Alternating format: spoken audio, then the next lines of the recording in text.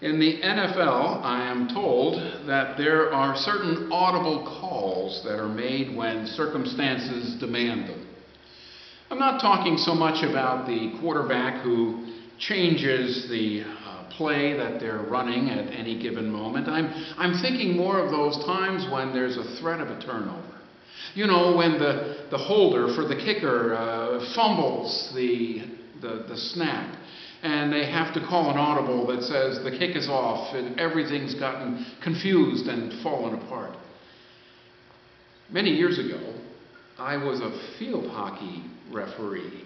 And when I say many years ago, I mean 40 pounds ago. I remember reffing the one team that had a rather aggressive way of playing, particularly the midfielders. When the team was on defense, the midfielders were playing a very solid defense. But when the team was in an offensive mode, in an attack mode, those midfielders pushed up way further than many others. To compensate for that, the coach and the team captain, whenever there was a turnover, whenever they would lose the ball or they would change possession unexpectedly, the coach would scream from the sidelines, "Flip it! Flip it!" I guess it was the coach's way of sharing with their players that there had been a turnover, that they quickly needed to scramble to change from defensive mode to offensive, from being on the attack to suddenly getting back and defending that goal. Flip it was the coach's cry. Now I share this business about audibles, about changing the flow of the game, about moving things around very quickly, because I suspect that the disciples lived in a world where Peter or somebody could have oftentimes been yelling, "Flip it." Jesus went from the triumphant entry into Jerusalem to being arrested. Flip it. We go from the holy moment of the Passover to within hours Jesus wearing a crown of thorns. Flip it. From the cross to the empty tomb on Easter Day. Flip it.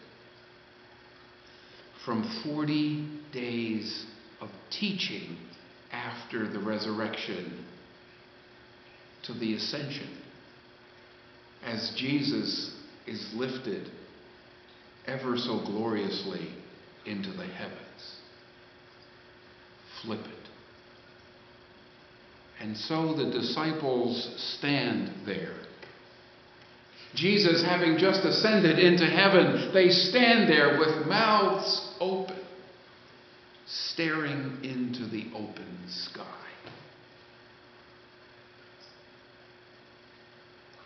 They're filled with questions and wonderment.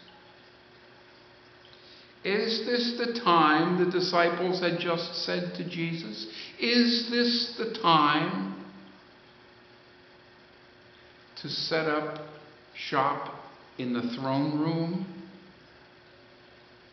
Is this the time when we should be counting on you to deliver the kingdom of Israel? Is this the time?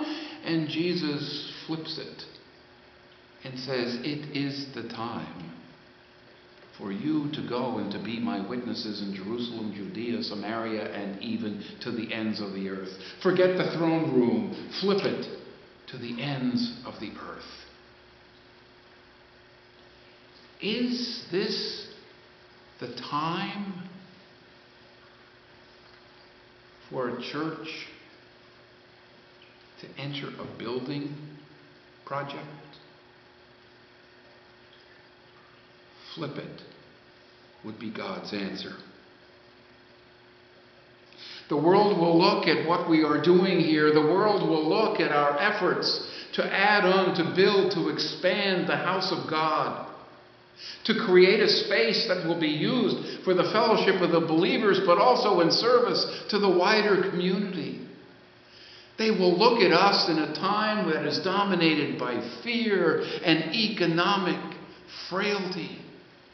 and say those people are either absolutely nuts or they are filled with hope and faith in a living God who will not abandon them. Flip it, we say. Don't look back. Don't stand there with your mouth open, looking up. Instead, look ahead. Our behaviors define our purposes. Building and expanding and engaging in a capital campaign in the midst of the turmoil and the hardship and the difficulties of our current moment in time makes a witness about the hope that we have in Jesus Christ. The power that has been promised to us by our Lord and Savior. Power not to rule, not to be rich and wealthy, but the power to witness. And that is why we build. That is why the building will be expanded. To expand our witness, to tell the story far and wide of the hope that we find in Jesus Christ. The day will come when truckloads of lumber and pipe and wires and all kinds of stuff is going to get dumped off on the other side of this parking lot. But we have no fear because there is an architect. There is a builder who understands the plan that takes all those components and puts them together in the most marvelous way so that when it is all completed, there is a structure there that will be a blessing from God, a blessing to our community, a blessing to this congregation. But know this about being the church. Things don't always make sense in the way that we would hope that they would, because there's always these moments when suddenly there's a turnover. We think things are going well, we think we've got it figured out, we think we're positioned just where we need to be, and suddenly something happens that, flips it all around. And being part of the church is like having truckloads of lumber and pipes and wire dumped on your doorstep without an architect's plan. And we are called upon to make it up as we go. To build this thing on the fly. To hold together this thing that we call a congregation. This thing that we know as a church. Because it will always be facing the next surprise, the next turnover, the next unexpected moment. Therefore, the church is always, constantly reinventing itself. Worshipping in a municipal building was not the end game. Obtaining a piece of land was not the end game. Building this structure was not the last chapter of this congregation's story. We, the church, are constantly reinventing. It is the design of the ascended Jesus that sudden changes will force us to act and to behave and to embrace new ways, to flip it. But know this: we are not alone in our efforts. Jesus has promised that the Holy Spirit will come upon you and you will be my witnesses. The Holy Spirit will come upon you and will guide and direct your ways and your behaviors so that even putting up a building in difficult times becomes a powerful witness to the faith of the people of God and to the love that God has for us and for this wider neighborhood.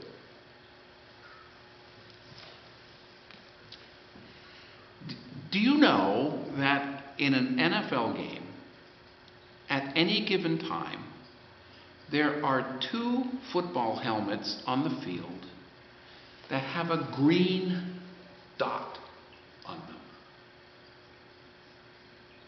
Those are special helmets. Those helmets with the green dot, signify that there is a radio transceiver inside that helmet. Those people far away up in the booth, as they call it, have the opportunity to talk to the person wearing that helmet. They're not alone in their decision making, in their call playing, or in what they do. They are listening all the time for direction, for purpose, for information. We don't have green dots tattooed on our heads, but we do have a forehead, a cross that's been marked on our forehead at the time of our baptism. Been sealed by the Holy Spirit, marked with the cross of Jesus Christ forever. Sealed by the Holy Spirit. The Holy Spirit talking to us from the booth, guiding and directing us each step of the way. The people of God here at Living Waters Church have been listening to the proddings of the Spirit that came upon the disciples, the Spirit that said, "You will be my witnesses in Jerusalem and Judea and Samaria, even to the ends of the earth." And so we build. And so we dig. And so we remain generous, so that God's mission will be accomplished here. And I bet when we get to the ends of the earth, the Holy Spirit will be there asking us once again to change, to adapt, to flip it. The Holy Spirit has placed in our hands the tools and the resources for us to build the church anew. May God bless our efforts and our continued work to be the people who witness. Amen.